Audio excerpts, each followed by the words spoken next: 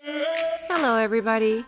In this video I'll be showing you how to make these rabbit ears, which can be perfect for Easter or for a costume.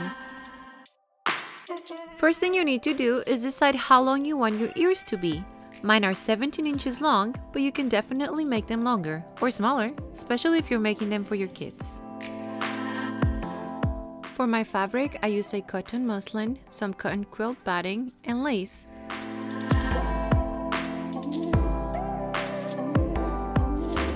Aside from the ear pattern, I also made a pattern for my interfacing. Now because I decided to have my ears just hanging on the sides, I really didn't need the interfacing, so you can ignore that part if you want. After ironing on my interfacing, the next step was to sew my lace onto a muslin piece. For this particular lace, I had to do several zigzag stitches around the flowers just to make sure that it wasn't going to move out of place when sewing all the pieces together. Once you have the inside of the ears ready, then you can put the quilt batting on the wrong side of the back earpiece, and then, keeping the two pieces together, put them right sides together on top of the lace piece. Once all the pieces are together, sew around, leaving the bottom open.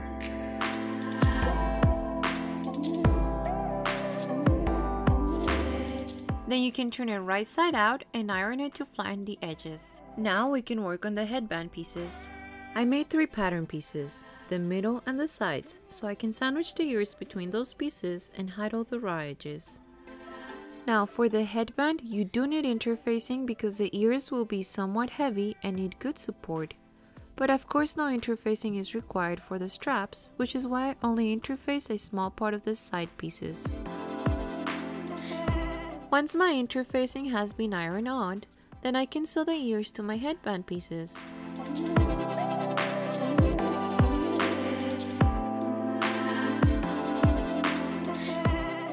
To do this, I need to sandwich the ear in between the middle piece and side piece of the headband.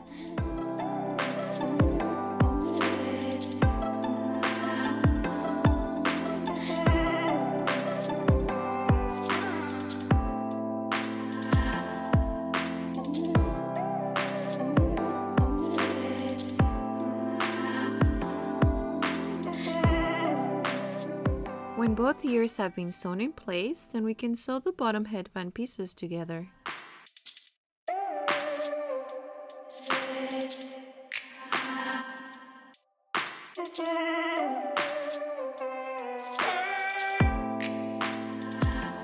And then we can put both pieces right sides together and sew along the front.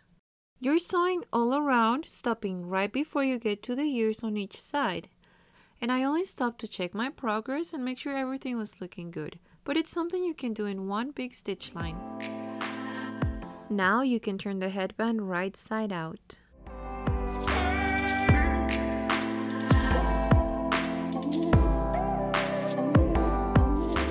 Then iron it to flatten the edges, and the last thing to do is to hand sew the opening closed.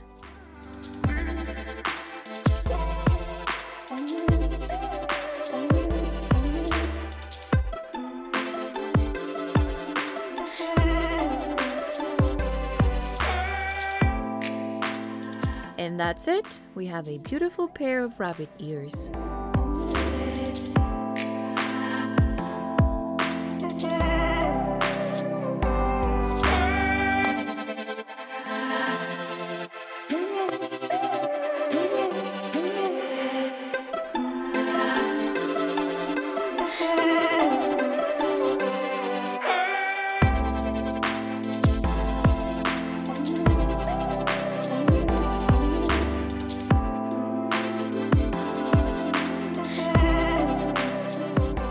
Remember, you can use different pattern fabric for the inside of the ear, or just a contrast color. It doesn't have to be lace. Like I always say, just get creative.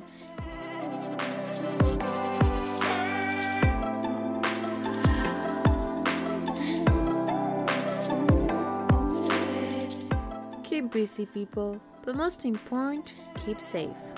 I will see you in my next video.